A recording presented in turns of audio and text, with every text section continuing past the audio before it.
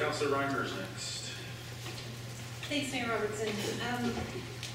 Well, this has been a very challenging decision, I think, for all of us, but I can only speak to my own experience.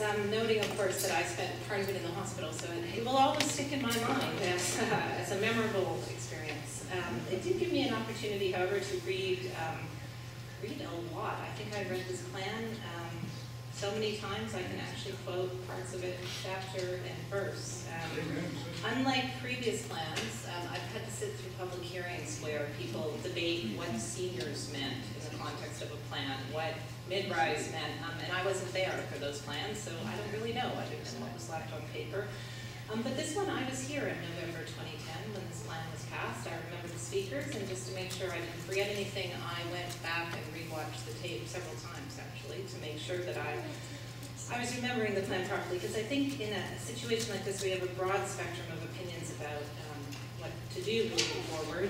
The plan should always provide guidance, but most especially in this case. In my opinion, both from from my memory of it, from rewatching the tapes of the plan, and from reading the plan, the focal point of it is that future development will need, and I quote from page 23, to demonstrate how to reach an optimal balance of public benefits, site improvements, and urban design objectives with higher densities and low, medium, and on selected sites, high-rise forms of development. So the issue before me is whether or not this is the optimal balance that can be reached.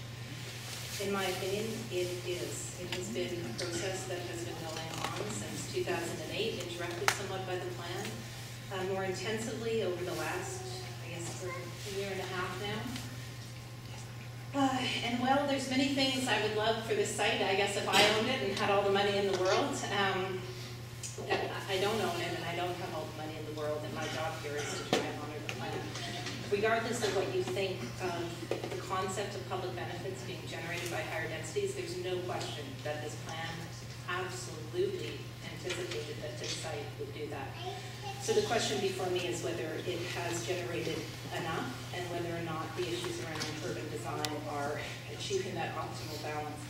I would say on the issues of benefits, I have learned a lot during the course of the 150 some odd speakers about the politics of putting things on-site versus off-site. I think it would have been easier for people to see that benefit if it were on-site, but I don't believe as a decision maker that I could pander to that, knowing that we could get so much more for the community off-site. So I stand by that decision, but I think the concept of who decides is quite paramount, and I'm pleased to see Councillor Lee adding the amendments around bringing it back to council, and particularly with consultation from the community liaison group before it comes back to council. I would say also that the issues around Watson Street and the bikeway were quite paramount in my mind. They obviously think heavily in the plan. Given the constraints of the site, very difficult to treat well, but I know in the amended recommendations that Councillor Lee put forward, there's further attempts to make things better. And the last thing I'll say, which I sort of hesitate on because I have no formal training in this, but certainly the speakers, who I respect a great deal, there's a lot of time that went into the submissions on this, not just at public hearing, but over the course of the last 4 years, either through developing the plan or through specific inputs at public hearings. My layperson's opinion is that the building is ugly. It's ugly. I looked at it. Having said that, I have looked at other ways that one could treat the existing zoning density if it was done under existing zoning.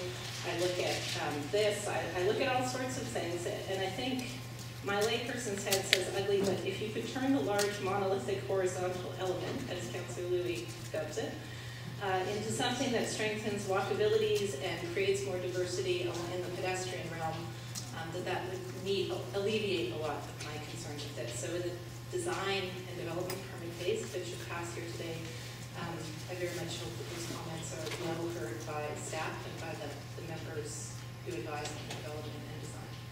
Okay. Thanks, Councillor Reimer.